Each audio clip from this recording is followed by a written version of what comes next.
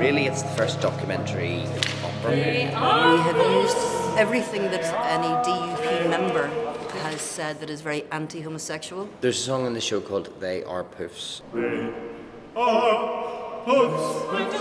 And Conor has used that for his libretto and set to music as Abomination finished up.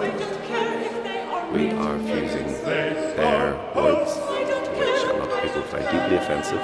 I don't care if they're real pairs, they're perverts. But we're fusing it with really beautiful music and making it into a piece of high art. They are poofs.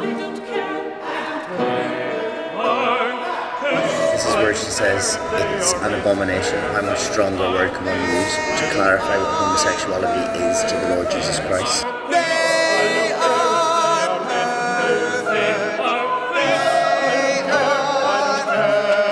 I went home on Tuesday night and cried and was angry and felt physically sick. It has really affected me.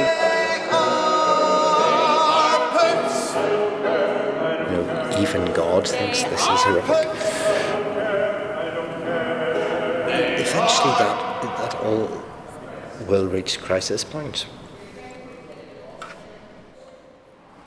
I've worked in theatre for 25 years and I've never seen a show sound as fast. Sold out show. Brilliant. Class. So now everything can go wrong in front of the maximum amount of 2,000 people.